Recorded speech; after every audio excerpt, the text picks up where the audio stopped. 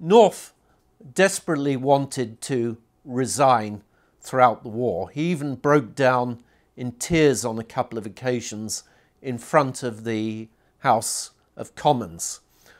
His desire to resign has often not been taken seriously, both by his contemporaries and by historians.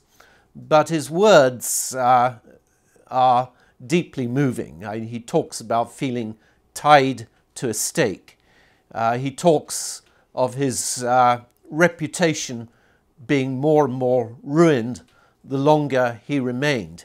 He saw his continued time in power as being an obstacle to the negotiation of any peace with America.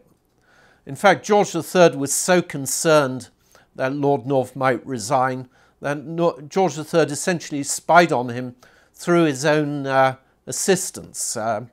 For example, Charles Jenkinson, who was one of North's secretaries, the king had Jenkinson regularly report on North's state of mind. By about March of 1778, North seemed to be going through something like a nervous breakdown. His daughter later wrote that for 3 years he'd attempted to resign and that the war might have ended earlier if he'd been allowed to do so. But George III refused to let him resign because the alternative to North was an opposition leader who were all, by 1778, committed to ending the war in America and even withdrawing totally from America.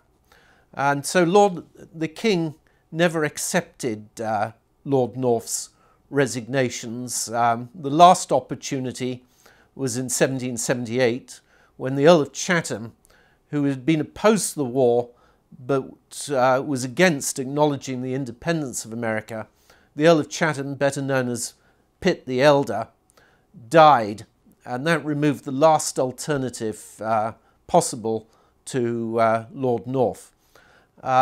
Lord North didn't resign because he was literally in the king's debt. The king had bailed him out of debt in 1777.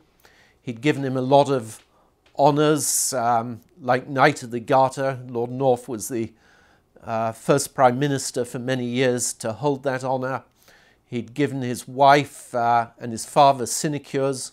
North was under a lot of pressure from his father to stay in office so that he could benefit the rest of the family.